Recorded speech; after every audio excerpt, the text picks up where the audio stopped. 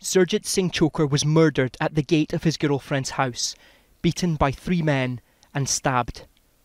It's taken 3 trials and 2 independent inquiries, but today, after almost 2 decades, Ronnie Coulter became the first person to be convicted for the murder. This is a moment Mr. Chhokar's mother and sister have waited so long to see. Whilst the dead cannot cry out for justice, it is the duty of the living to do so for them. The Chhokar family have done just that and have also placed victims' rights at the heart of a modern criminal justice system, which will be their legacy for generations to come. This conviction was only possible because a change in the law allowed a retrial.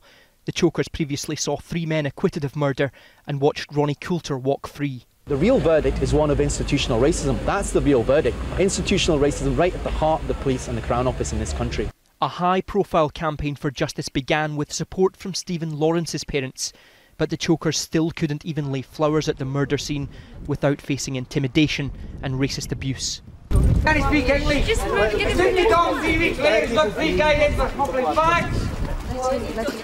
The Chhokar family didn't feel able to return to that Lanarkshire estate until now.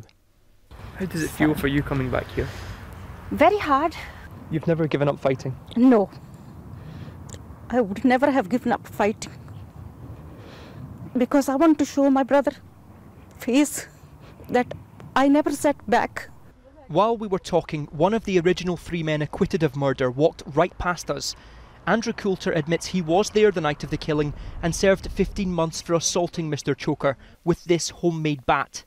Pity that 3 people were charged with my brother's murder. Only one's been sentenced. Other 2 are roaming on the streets, living with their families. There's nothing we can do. The story's finished. That's it. Surjit Singh Chhokar's father Darshan died last year without seeing this conclusion.